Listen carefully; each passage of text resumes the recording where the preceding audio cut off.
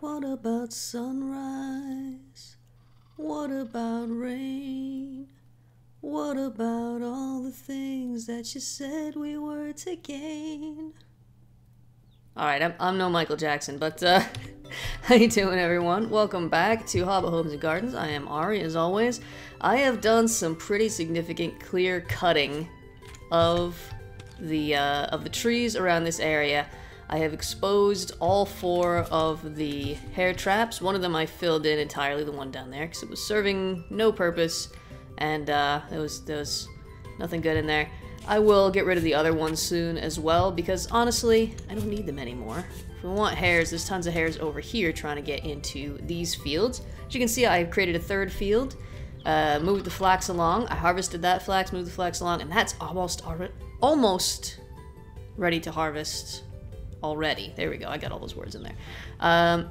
Down here, this is such a great view from up here now. I need to fix up this area. I've still got my chests full of astroturf. And all of this nonsense up here. I did clean up the little structure I had. That's no longer needed. But yeah, there's some cleanup needs to be done up here. And eventually I'll put something nice up here. At least maybe like a little flower garden or something like that. But our ewe is still pregnant. It has been a while, friends.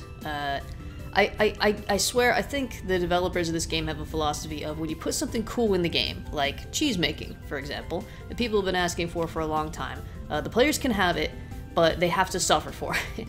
So they made the gestation period for sheep a lot longer, I believe, than it used to be, and they changed the ratio of birth so that you have a 50-50 chance of getting a male or female sheep, whereas before it was, I think, 3-to-1 overwhelmingly female. And it still is for the pigs. If the pigs, which are still down in the troughs down there, if they have babies, they have a lot of babies, and most of them are female. But they have changed the ratio for the sheep because you have to get I believe generation 2 sheep before you can reliably milk them. So that just makes it all the grindier and all the harder and all the more frustrating. I could go into the files and tweak that a little bit, but I'm not gonna do that for now. I may later. We'll see how frustrating it gets. This right here is a charcoal pit. Ugh. Lots of charcoal in here. All those trees that I cut down, I'm running out of space to store the wood. So I've also got a huge pile of firewood here to use with this oven. And, oh, look at this. By the way, I'm so sorry. I don't know how many of you noticed. I had not finished this window at the end of the previous video. I noticed it after I uploaded the video. It's too late to fix it then, but I did fix it immediately. It is now symmetrical. And we come in here, and look at this. I fixed it up. We got a lot less light in here for the windows because they're so tiny and kind of off to the side, but this isn't meant to be a living space in the long run, right? This is meant to be a just an entryway. We need to do some digging. The basement's still the same. I moved the corn in here, and I've got this wall of chests, and they're all just full of stuff. We need to set up some more specialized storage, I think. This is just bananas what I've got in here. Lots of it is wood, as you'll notice. I did cut down a lot of trees, and check this out, Astro Dirt. So this is the soil-only equivalent of the AstroTurf. I had to spawn it in creative mode, but it's just a decorative block which I can use to chisel, since you can't chisel soil right now. So, what else have I done? The response to the last video in terms of the wolves, people didn't seem too bothered if I decided to just disable them. What I wound up doing is I tweaked the spawn rules for wolves. Oh, by the way, before I forget, came over here to show you this, forgot instantly. This is how much charcoal we already have. And then we've got probably a couple more stacks in here, and then there's several chests full of logs, so no shortage of wood whatsoever. But I tweaked the spawn rules for the wolves so that they will now, by default, the vanilla rule is that wolves need to spawn on a block between -15 and +15 degrees. Let's go back up to the view up here. Just take a look around while I explain. And that's not, if we look in here, the current temperature outside is 22 degrees. This is a warm area. It's very hot in the summer. And it's August. So that's the current temperature, but I believe the spawn rules are not based on the current temperature, but on the base block temperature. So if I type wgen space POS space climate, this gives me some of the, try and get my cursor, information about this particular block that I'm standing on. So, the base temperature of this block is 13.2 degrees, right? Right now, the temperature is 22.8 because it's summer, but the base temperature is 13. So I think that is within the range of wolf spawns, between minus 15 and positive 15 degrees. Wolves also require, I believe, 15% rainfall and 50% forest, so we are well within all of the spawn parameters. Now, I couldn't find any way to adjust the spawn rate, but what I did is I tweaked the temperature. So from now on, wolves will only spawn up to 12 degrees instead of 15, and I think that should make it so that wolves don't spawn too close to me anymore. You're gonna need to go north, probably a couple hundred blocks, I would say, before you start to hit 12 degree base temperature. So that should mean we don't have to deal with the howling anymore. I haven't disabled wolves entirely; they're still in the game. I could still go hunt them if I wanted to, but they're not gonna bother me here, which is the idea. That's what I was going for. So today, what is the plan? I've cleared away all this area. I'm going to clear back even more, but that's pretty tedious. I'll keep doing that between episodes. I haven't removed any of the mushrooms. I want to try to incorporate the mushrooms whenever I can and try to make this area look as natural as possible. So, because once you destroy a mushroom, you can't move it and you can't plant it anywhere else. So I don't want to destroy them if I don't have to. I don't need them as a food source anymore, but I just think they're cool. However, I wanted to show you one of the things. I don't know if any of you caught it. Hold on, I'm hungry. A little peckish. There we go. This is like the blandest, most unpleasant basic food, turnip with soybeans. Anyway, here we go. Look at this. I harvested all of the flax in that other field, and that gave us 4 linen. And that is important because with 4 linen we can make sails. And this doesn't say so, but it gives you 4 sails, which is how many you need to make your very first windmill. So we're gonna make a windmill today. At the very least, there we go, 4 sails. At the very least, we're gonna get it set up and connected to the quern so that it can start grinding out the chalk for me. Because right now, my wrist can't do it no more. It's just too much. I can't handle it. So I think I'm gonna put the windmill. I like the idea aesthetically of having the windmill here and having this little hill be the mill. The mill hill, if you will. I'm not sorry for that. The mill hill right here, we're standing on the mill hill. So the first thing I need to do is make the rest of the parts for the windmill. The guidebook is actually pretty good. I think if we look in here, it will mechanical power for mechanized milling. It's got everything you need in this book. You press the H key. If you don't know, if you're new to this game, press the H key, opens the handbook. Go into the guides, and you can get an explanation of how this works and what you need. So, craft a quern, did that. Axles and gears to connect the rotor to either the top or bottom of the quern to be automated. The quern's output slot is full or occupied. Quern will begin blah, blah, blah, blah, blah. Okay, but we need the windmill. Mechanical power. Okay, 4 sails, 1 windmill rotor, 4 sails, axles, and gears. Okay? We only actually need 1 gear and a handful of axles. The windmill rotor is another thing we need. So the recipe has been changed since the last time I made one of these. We actually need resin now, but good news, I just deforested an entire area, which is full of pine trees, so I've got plenty of resin. Let's go get the resin. We need some logs. I think I actually put, oh god, where did I put the resin? I need to sort out my storage. Okay, there's the resin. We'll take some random logs. Go. We need, I don't need this right now. Let's hang this up. I still have all my tools out here. I'm working on it. I need the chisel and the hammer. There we go. So, let's see. Can I remember what it was? Oh, I need fat as well. I need animal fat, which I should have somewhere in this mess. I need to at least make signs, I think, for these chests. There we go. Plenty of animal fat from all of those wolves that I had to kill. So I believe the windmill rotor is like this. Oh, look at that. We only need 1 of those. 1 per windmill. Then we need, what's over here? We need axles. Well, actually, we only need 1 gear. Everything. Angled gears. That's it. So this is, we need the saw as well. And 2 sticks on the sides. Okay. I got a saw. That's not a problem. I got a saw. Let's hang this up for a moment and take the saw. Let's see if I can remember all of that. Like this. Like this. Like this. I think it was like that. This. And then a couple of these. Oh, I did it. Okay. Only one angled gears. And then we need a whole bunch of axles. These are relatively simple. They just need the fat. Okay. We're gonna need a bunch of these. So here we go. I'm just gonna get 16 axles. I think that'll be enough. Alright. Hang up my tools. Hang up my stuff. Put away my resin and all that. All that fun inventory management. It was there. That's where I had the resin with the plants. Look how many saplings I got, folks. I don't even know what to do with these. I don't think you can trade them with any of the traders. And I certainly don't need this many. I think I may have to just throw them away. If anyone could think of... Oh, you can burn it. I guess I can use them as fuel. Not that I have any shortage of fuel, but that's neither here nor there.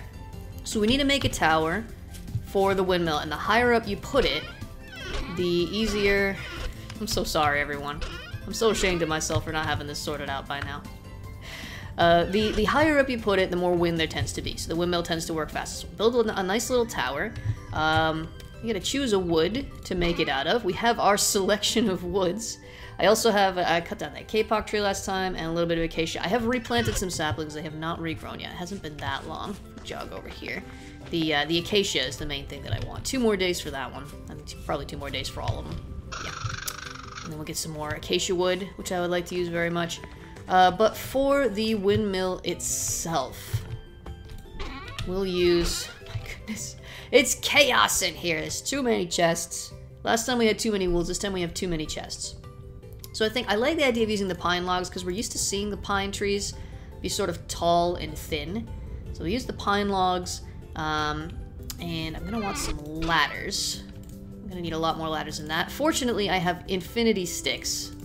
Did I just hear a wolf?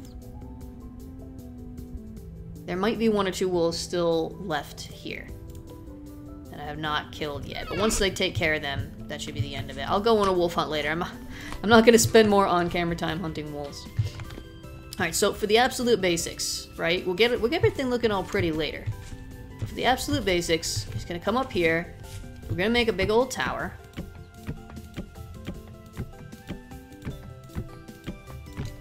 And that might be high enough. Look, you can see the foxes sleeping in their little foxhole. Look at the view we have from up here. I think there's a sleeping pig over there. I really have spent a lot of time clearing out all this area, folks. I hope you appreciate just how much time it takes to cut down this many trees and how much wood you get from that. I am gonna keep going for a bit and cut down quite a lot more.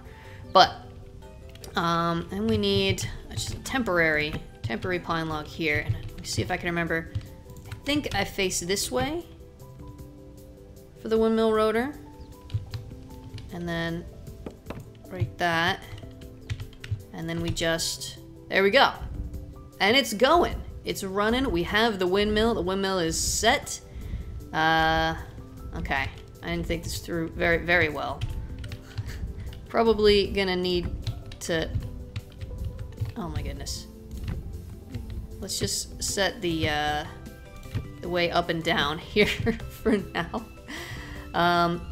And then we gotta get it mechanically working, right? So we need our angled gears and we need our wooden axles. So I need an axle here. Send it out this way. Then this is gonna be tricky. Can I do it from here? Can I get this? Oh, look at that. Okay. So it looks like you've only got 1 gear here, but this actually takes up the whole square and it will add gears. It's basically a gearbox, even though it doesn't look like one. So it will add gears, you see, as you go. And we can take this down. Now this is just our preliminary setup just to get this working. Okay, let's go grab the quern. Gonna need the quern. Come here. Take that out of the corner here. You look nice in here for a little while there, friend, but now you need to go out and you need to work. You need to do your job. Now again, right now I'm setting this up just so that I can start getting the materials that I want. Which is to say, the... Boop! There we go, look at that! It's grinding up all by itself. I'm going to grind up the chalk into the lime. that is the first thing I need, because I do want to use plaster in the construction of the windmill itself. So, chalk. Chalk. Come on, I'm gonna nail it. First try. First try, I'm gonna find the chalk. Oh, I'm a little bit low on chalk. Okay. I will get some more chalk. These... No, no, put these away. Come on, I can do this. I'm a professional. Professional. I'm not a professional. I'm some donkus is what I am. Okay. I'm gonna get these in here. Now, since these are 1-to-1, they will output here, and they will not be any excess. If there's excess, it will spit it out the sides, and then you can use hoppers and stuff to catch it. When you hear the word hopper, don't think Minecraft hopper. They don't work like Minecraft hoppers. But you can set up a vintage story hopper to catch the excess. But since this only goes 1-to-1, we don't have to worry about that. If you're grinding salt, for example, you get 2 salt for every halite stone you grind up, so you wind up with excess. I'm gonna let that run for a while. I'm gonna get some plaster. Now, in the meantime, this is a very sad windmill, right? You can upgrade this, I believe, twice with more sails. But for that, I need more linen. For that, I need more flax. Let's go take a look at our flax. I think some of it is actually ready to harvest. I think it's all ready to harvest. Oh no, not all of it. There's a little bit that's not. I've got a mix of soils in here. I need to take a trip at some point and just go out looking for more terra preta. Because right now I've got a little bit of terra preta in each field, and then the rest of it is medium fertility soil. Oh, this one's actually all terra preta already. Look at all these animals in here. There's so many. There's too many. I need to go, I can go get rid of the other hair traps for sure. Because we got enough in here. We got so many raccoons as well. They're not good for eating, but they'll provide occasionally a little bit of fat and a little bit of leather. Leather is another thing I need to get working on so I can upgrade my inventory again. And I have everything I need for leather, actually. We just need to get the lime, which again is why we need the windmill. So I'm gonna let that do its thing. I'm gonna harvest the fields and get some more linen and all that sort of stuff. And then I'm gonna get working on building an actual mill that looks at least reasonably nice.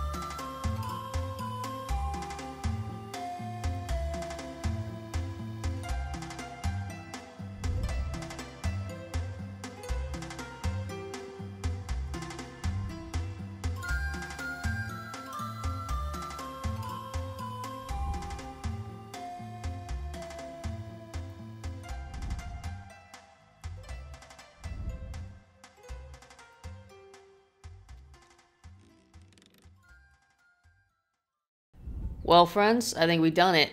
I designed a nice tower for the windmill in a creative mode, and I figured out what materials I was gonna need, and then I did it. We built it. It's done. It's taller than it was before. We got a heck of a view from up here. There isn't an easy way up and down just yet, and there also isn't an easy way in and out just yet, because the bottom of the tower, which you saw down there, is not actually going to be the entrance. The entrance is going to be in the side of the hill, kind of like in my little Hobbit hovel over there. But I haven't got that far yet, and honestly, my friends, we're out of time. We're out of time. I'm out of time. There's no more time left. I'm out of time to make this video, and we're out of time in this video. So in the next episode, we'll be fixing up the bottom and making a proper entrance to the mill and moving probably most of our food operations inside there. In the meantime, I gotta get rid of all the scaffolding and all that. Let's just real quick. I'm gonna clean that all up, and let's get a view of it from the bottom. There she blows, my friends. There she is. There's our windmill tower. We still need to upgrade the blades at least one more time, but I like this. I think this came out pretty good. I think it looks nice. I think it's a cool design. For the time being, and the way we have to get in is through here. Took the window out, and we can kind of get stuck on the ladder. But oh, it's done grinding. It's done grinding up my chalk. So eventually, the entrance is going to be down below, and this corner will also be down below, and this will all just be sort of decorative. I will have a ladder going up to you know, for maintenance and whatnot, but the entrance is going to be down here. I'm going to shear off the front of this, and we're going to make a nice entrance to this next time. By the way, last note, you may notice we got a baby! A little baby sheep. We got a little baby sheep, we got a lamb. Finally born, unfortunately only one, so we are going to have to get this initial ewe pregnant again once she's ready. She's got a few days left, and we got some little baby chickadees, some little chickens. Here we go over here. We got a couple little chicks, and same deal. We're gonna wait for the hen to be ready to mate again, and then we will put some more food in there. We're gonna get some more babies. Doing great. I also harvested the skeps. They are populated again. Get those harvested again, and that's why I got this beautiful lantern I'm holding right here. Hold on. Look at this. Look at this thing. I did make them a little bit chocolates, not because copper is rare or anything, just because I like the color. I like that black color. I think it's really lovely. And I do believe, oh, look at this. We got soaked hides ready. I got leather to work with. I'm going to do all that off camera. It's a lot of grindy stuff. We are super out of time, my friends. But there's been a lot that's gotten done in this episode. I'm really happy with my tower. I hope we get some wind back. When I first moved here, it was wind, wind, wind all the time, nothing but wind. And now, we got like, this doesn't feel like blowing. Wind doesn't feel like blowing anymore, folks. I don't know what to do. Hopefully it'll pick back up pretty soon. Maybe it's seasonal. But I need to eat some food, because I am almost starving to death. So let me have this very boring stew. And that's going to be it for this episode, but I am going to see you in the next one. And remember, if you want to play Vintage Story with me on my multiplayer server, all you gotta do is check out that Patreon, patreon.com/secretfoxfire. It's only $1. You get several game servers and behind the scenes stuff and all kinds of things for just $1. It really means a lot to me, so if you can afford it, make sure you go take a look at that. That's all we have time for. That's more than we have time for. I gotta go. I'll see you next time. Bye!